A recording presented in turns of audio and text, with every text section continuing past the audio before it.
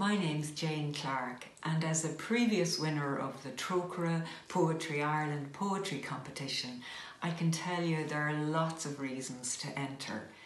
First of all, it's open to all ages and there are different categories. Entry is free and all the winning poems are brought together in a beautiful booklet which is widely distributed.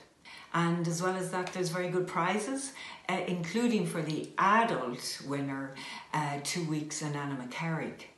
But I suppose most importantly, it's a very distinctive poetry competition because it focuses on global justice.